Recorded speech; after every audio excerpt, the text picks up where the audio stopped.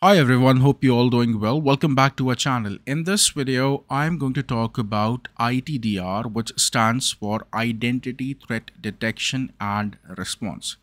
Now, this video will be a small introduction in terms of what is ITDR, from where exactly this term came into the existence, and how you should implement it in your enterprise by using different solutions, or let's say by using solutions from one single OEM. Okay. Now, before I go ahead and talk about everything related to ITDR, let's just do a random search in terms of understanding this or looking for definition. Okay. So ITDR, or Identity Threat Detection and Response, is a cybersecurity discipline focused on protecting identities and identity-based system from cyber threats. Okay. However, if I'll scroll down and show you, let's say, different articles by all these different OEMs, let's just see what every OEM has to say about ITDR. So Identity Threat Detection and Response, as per CrowdStrike, is a cybersecurity framework. As per Microsoft, you can build your ITDR solution by using the solutions which Microsoft has to offer. And Microsoft also says that develop an effective ITDR strategy. Now, when it comes to Proofpoint, they are kind of mentioning ITDR as a new class of cybersecurity solution itself. Okay. So you can clearly see that how each and every OEM is trying to create their own story, or let's say project the idea of ITDR with different set of, let's say, keywords. Okay. Microsoft is saying it's a strategy. CrowdStrike is saying it's a framework. Proofpoint is saying it's a discipline. Now, the reason why I'm showing you all this, because that's the kind of feedback that I have got, that our stories are typically Microsoft driven. So I don't want that story narration to be limited to one single OEM itself. And it doesn't matter which OEM you're opting for, let's say, a specific category of solution. The intent here is to make you understand how you can implement ITDR. Okay. Now, whenever I end up in these kind of scenarios wherein instead of clarity, there is more confusion, I just ask one question, that who has actually introduced this term, or from where this term came into existence? And the answer is nothing new. It's Gartner. So fundamentally, in 2022, yes, almost 3 years back, this term was introduced by Gartner. And then in 2023, early adoption started for ITDR. Okay. And last year, it was a major task for, let's say, all of the enterprises, wherein this keyword or this, let's say, solutioning was taking a lot more attention. And now fundamentally, I have already shown you, the articles from different OEMs. Everybody is now imposing that you should go ahead and implement ITDR. You should go ahead and make sure everything is getting correlated from an identity standpoint perspective. Okay. But still, I mean, we have almost changed 4 or 5 slides. Still, ITDR definition is not clear. Okay. So now let's just hear it from the vendor who has introduced this term. Okay. So, and again, this was something which was announced in 2022, wherein Identity Threat Detection and Response is the collection of tools and best practices to defend identity systems.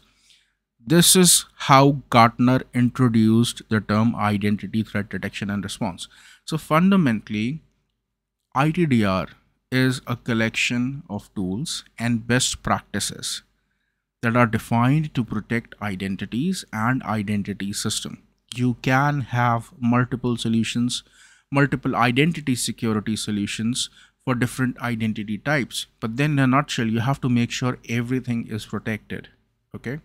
Now let's talk about how ITDR can be implemented.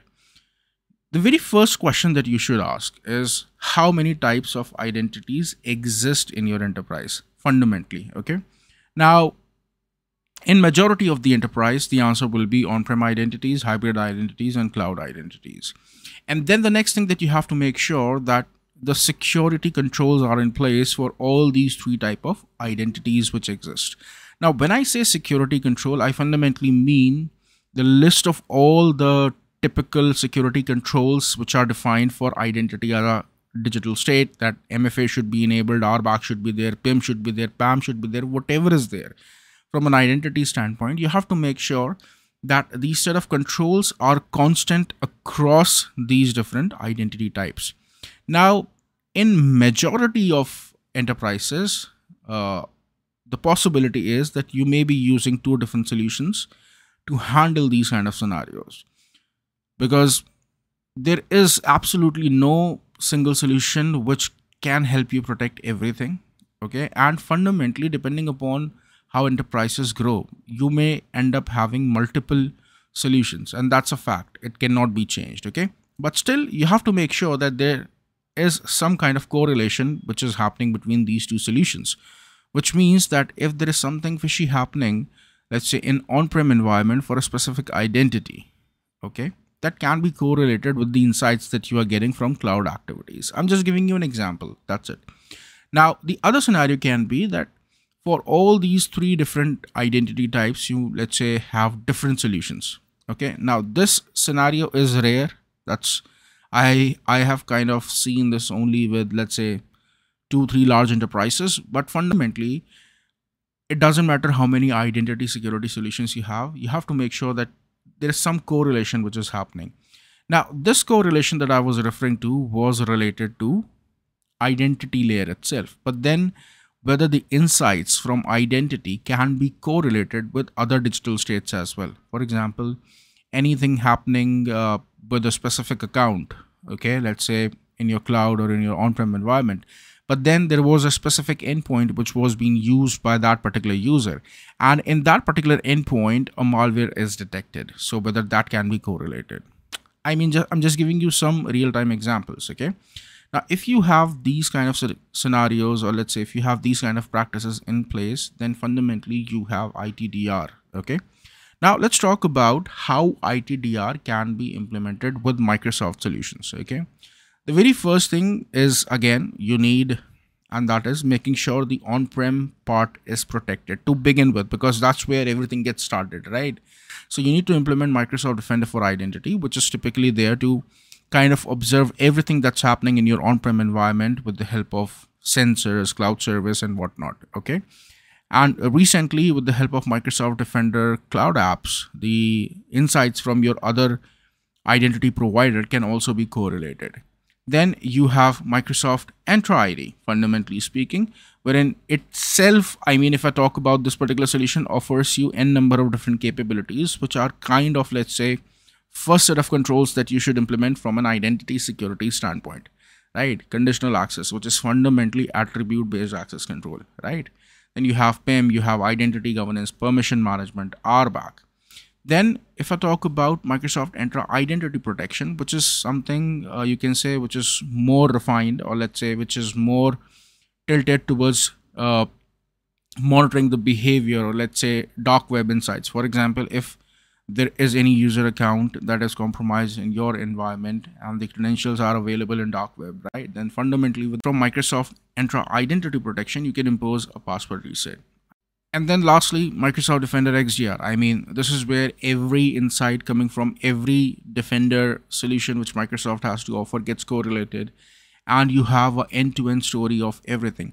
And that's the reason why, if you go back and see how Microsoft is saying that you should develop your ITDR solution, is fundamentally the combination of these four solutions. Okay, I'll share this link in the description. You can go ahead and read it, and it will give you a lot more insight. So fundamentally, if you have all these solutions, then it is something with which you can have kind of enhanced security posture available for your enterprise, because every solution has its own purpose, and the kind of detections which a solution is highlighting is based on the information which is captured or generated by that particular solution.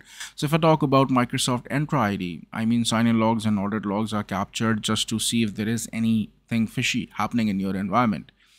Then from an Entra Identity Protection perspective, it's an advanced layer of protection that you're applying. For example, if a user is trying to sign in from Tor browser, I'm just giving an example, and if that particular user is enabled for identity protection, that sign-in attempt will be blocked, right?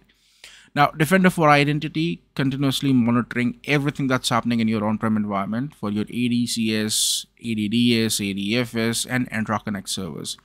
And lastly, the correlation is happening in XDR. So if you have all these solutions from Microsoft, then it's a kind of end-to-end collated story which Microsoft is trying to create from an identity security standpoint. Okay. Now, if you have logged on to, let's say, recently to security.microsoft.com, and if you go to the ITDR dashboard section, this is how it shows you everything, a kind of summary of on-prem identities, hybrid identities, and cloud identities. Let me quickly show you this in the browser itself, and then things will make a lot more sense. Okay. So here I'm signed into security.microsoft.com, and you can see this is my ITDR dashboard, which is kind of telling me what is missing in my environment. And it's not only about making sure the identities are protected. In fact, this particular section, or let's say the security portal itself, will give me the insights in terms of the controls that should exist in my environment, making sure the identities as well as the identity systems are secured. So this was all about knowing what is ITDR, which is basically a collection of solutions that you have, and the intent is to protect identity and identity-based system. Now, I've created this video to get started with Microsoft Defender for Identity because fundamentally we have not covered this particular solution yet, and now I hope it gives you a clarity that why you need Microsoft Defender for Identity to begin with when it comes to on-prem security. So if you think that this channel is helping you to learn anything new, please feel free to subscribe and share this video with your technical community. Thank you so much. Thanks for your time.